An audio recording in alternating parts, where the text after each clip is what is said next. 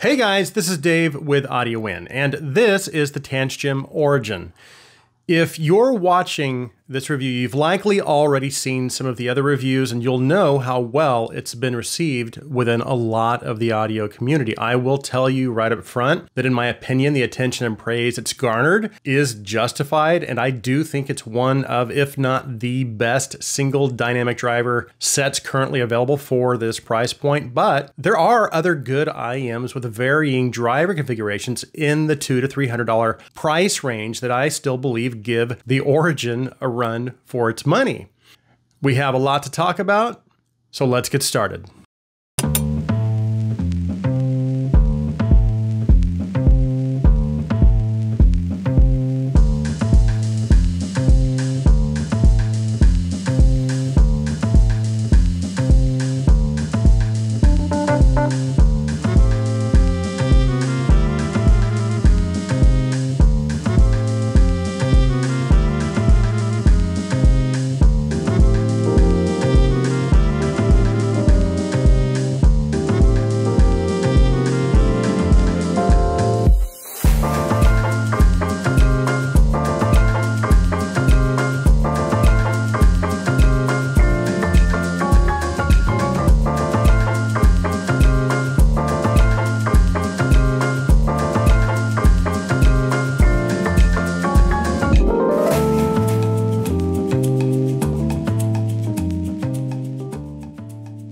Included in the box is the IEMs and cable. It also includes a very nice case. It's the same case that comes with the Kara. We then have 3 sets of switchable tuning nozzles and a really good assortment of ear tips. And of course, I always test the stock tips, and these are great. However, I almost always end up going with either the Divinus Velvet tips or the SpinFit W1s. And with the Origin, for me, I just seem to get the best results with the W1s. But again, if you don't have any other tips, the stock tips are quite comfortable. The Origin comes in at $259, so we are pushing pretty close to the $300 mark. It does have the single dynamic driver configuration. The driver is housed in an all metal shell that, while it is a little on the heavier side, I don't know that it's actually really any heavier than all the other all metal IEMs out there. But more importantly, it's not uncomfortably heavy, at least not to my ears. It also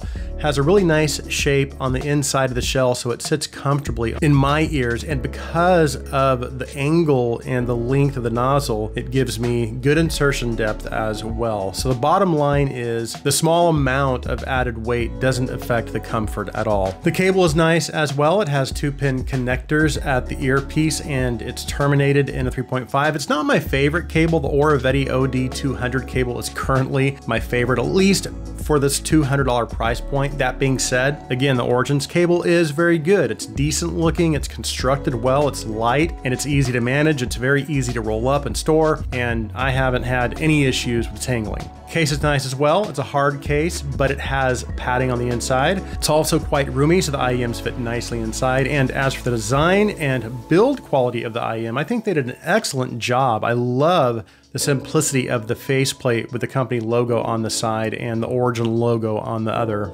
So yeah, the design, build, comfort, the included accessories are all very, very good for the price. Okay, let's move on to the sound.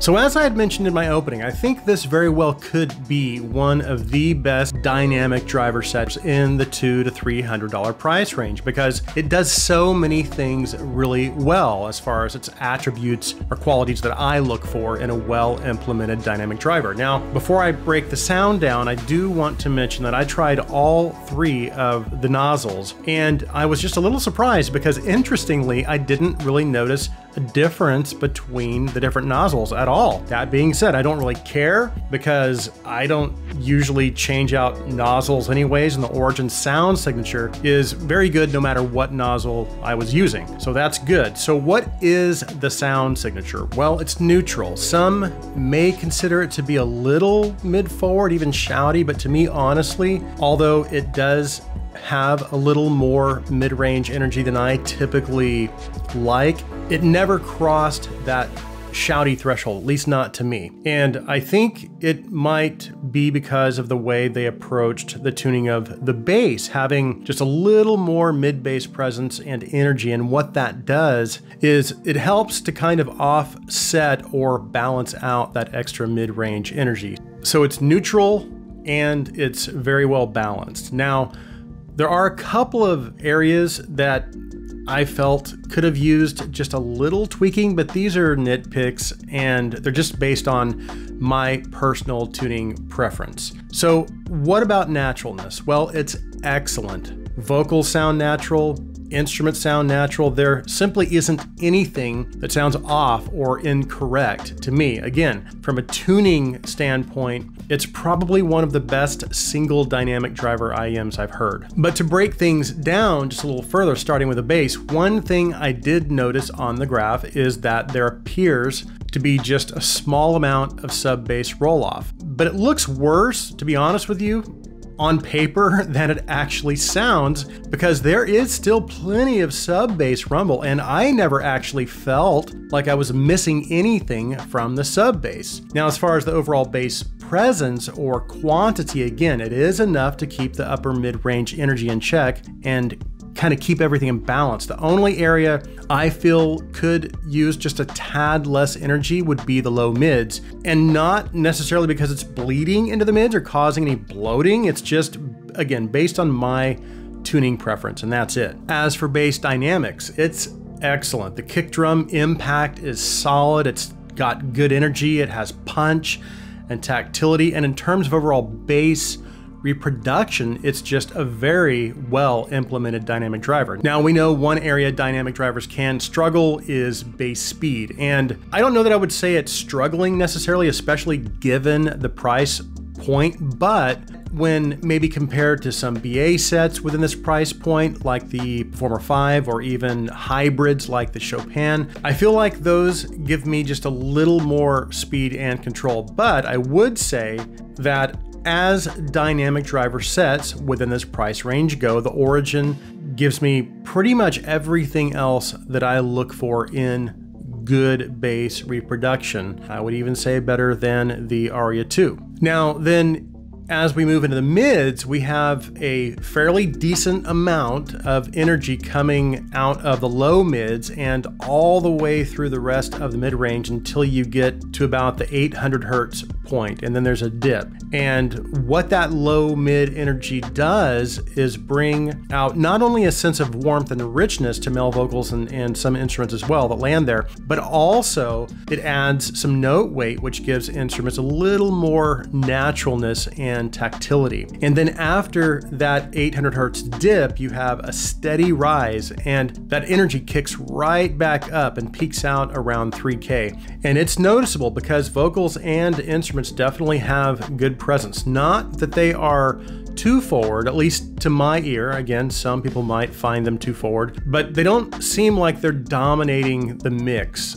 necessarily, but they do keep the listener's attention and they do have that nice center focus and they are getting the attention they deserve. But what I really love about the tuning approach they took with the mid-range, despite the amount of energy in the upper mids, it never sounds peaky or shouty. Somehow it still maintains a very smooth and very clean overall presentation. Now, that naturalness and that smoothness also carries right on through into the treble, but it's not overly smoothed to the point of sounding dull. It still maintains good treble and upper treble energy as to allow cymbals and any higher stringed instruments to cut through nicely, but it also still manages to keep everything balanced and controlled. Now, just to clarify, the treble and upper treble has good energy, but like I said, its presentation is still what I would consider to be a little more on the smooth or tamed side. And yes, I did say it has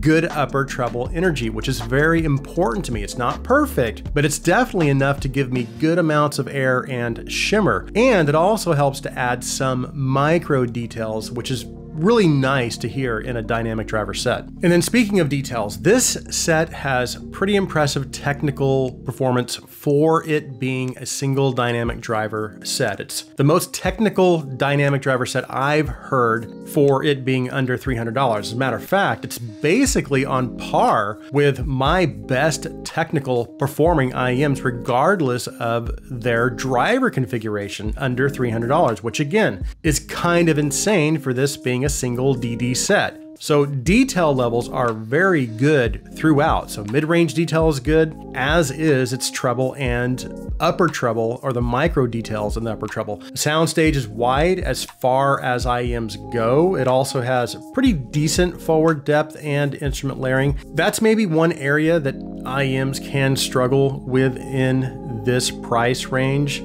That and detail retrieval. Again, detail retrieval is good though with this set, but the forward depth, while good for this price range, is still maybe a little more on the intimate side. Instrument imaging is also good as far as the left to right stereo imaging. It's easy to place the instruments within the sound field, and they also have fairly good focus as well. So just to summarize my feelings and clarify where I feel the Origin sits among the competition within this price range. In my opinion, it is the best dynamic driver set under $300 that I've heard. That includes the Dunu Falcon Ultra, Aria 2, Kato, and the Oxygen. Now, I do also have the SimGot Format EA1000, but I have not reviewed it yet, so I'm going to hold off on a detailed comparison for now. Other than to say it has more of a V-shaped signature, and the Origin is a little closer to my tuning preference, although the Format does have some pretty outstanding characteristics that I do feel make it a very competitive set. In a word, detail. I'll just leave it at that. So that's compared with other single dynamic driver sets. But what about sets with other driver configurations? Because ultimately we need to see how the Origin competes within the market as a whole. Well, as I had stated earlier, in terms of technical performance, it's as good as any set I've heard under $300, regardless of driver configuration. However, in terms of tuning, this is where I have to kind of scale back my excitement just a little, because I do feel there are a couple of sets that are tuned closer to my personal preference that have equal technical performance and actually cost less money. And those sets are the Chopin and the Performer 5, and I don't think that's a surprise to anybody. Again, both of those sets come closer to my personal tuning preference. They have more bass presence, they still maintain a smooth, natural mid-range and treble presentation. They have equal technical performance, and they cost less money. As for whether or not the Origin is for you, if you are looking for a balanced set that has really good technical performance, is very natural sounding, and has a little more low mid presence, which will give you a little more of a warmth and a richness and maybe even a little more note weight, and you don't like that somewhat scooped out mid-range like what you might find in the Performer 5 and Chopin, then this might be a good option for you. But remember, it's $259, so it is on the higher end of the $200 to $300 price range. So that concludes my review of the Tanchjim Origin. Thanks so much for taking the time to watch. If you like my content, please take a second and hit that subscribe button. Also, if you would please like this video, please share this video. I hope you guys have an awesome day.